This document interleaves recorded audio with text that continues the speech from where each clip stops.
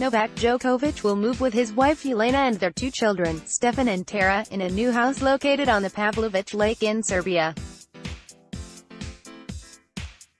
Djokovic will spend €15,000 a month just to make 16 people take care of the house once he goes living there. It will have 5 butlers, 3 chefs, 2 home helpers, 2 babysitters, 2 waiters and 4 security guards that will protect the property on a daily basis.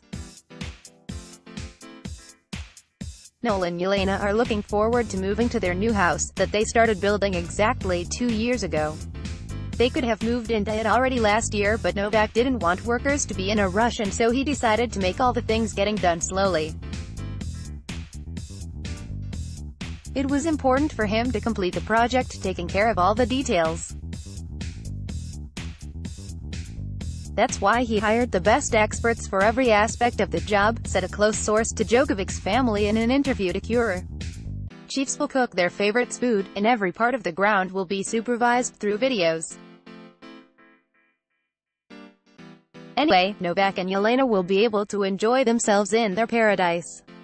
Although they reside in Monte Carlo, they will probably spend more time in Serbia once the home is ready. Djokovic also owns a penthouse in New Belgrade which cost around €500,000, 2 apartments in New York for several million euros, a property in Miami and an apartment in Monte Carlo.